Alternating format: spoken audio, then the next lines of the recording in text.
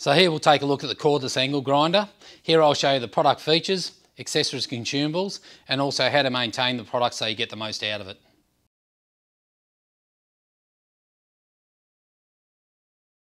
So here we'll just take a look around the cordless angle grinder. So the angle grinder itself has got a 2.7 kilo weight, so lightweight with that. And we've got variable speed here ranging from 4,500 all the way through to 8,500 RPM. So that gives you a fair bit of flexibility with materials. As we mentioned, the other benefit to this is also it's got vibration control on it. So that comes with a handle that can be located either on the left-hand side or on the right-hand side. And the actual motor itself, the casing is separate to the motor. So this reduces vibration as well. Just on the top there, you've got your standard spindle lock. And then you've got a quick fix nut on here. So then you can locate either your cutting disc or your grinding disc. And this is a standard M14 thread for that lock nut. And then your back flange, which just locks into it as well. So it just locates on there. Spindle lock. So for the guard, we've got a swivel guard there. So just on this side, we've got the lever that you can pull back. That allows you then to pull that lever back and position that guard depending on how you're using the machine. So you can direct the swarf in whatever way you want to there, and that'll just lock in.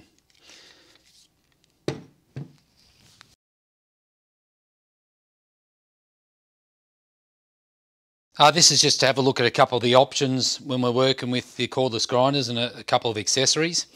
So firstly, if we locate the grinding disc over here, and it may be that this is a thick grinding disc or could even be a wire wheel, and sometimes with just using the handle we also want to protect our hands as well.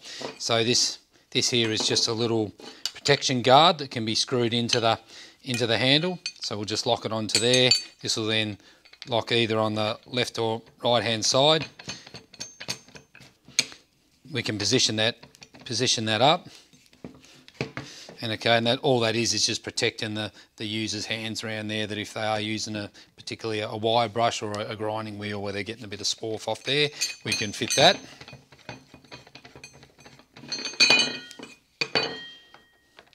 When we're using a cutting disc,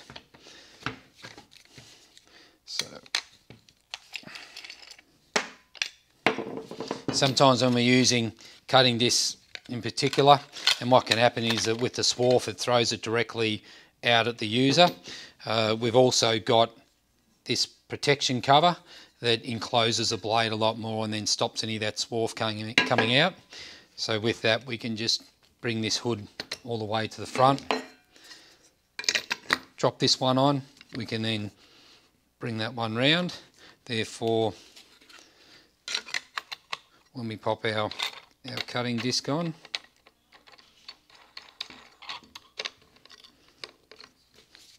we can then position that guard into an area that when we're cutting with it, that it's actually keeping the most of the swarf inside and then dropping out rather than hitting the user. So that's just another protective cover that we can get. And the cordless angle grinders are on the standard 18 volt battery platform, so 6.2 or 5.2 amp hour batteries.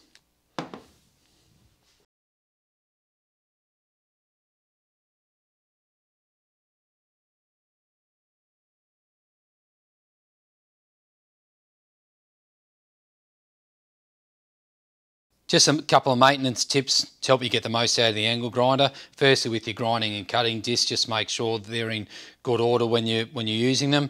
Your battery and your terminals on your charger as well as on your tool, just make sure that they're kept reasonably clean. Also, this is where your cooling air is drawn in to the motor. So although the motor is totally encapsulated, so it won't take any swarf or any dust, still relies on that cooling air to cool the fans on that as well. So with that, just to keep them clean, they can be blown out. So that's just a couple of maintenance tips for the grinder.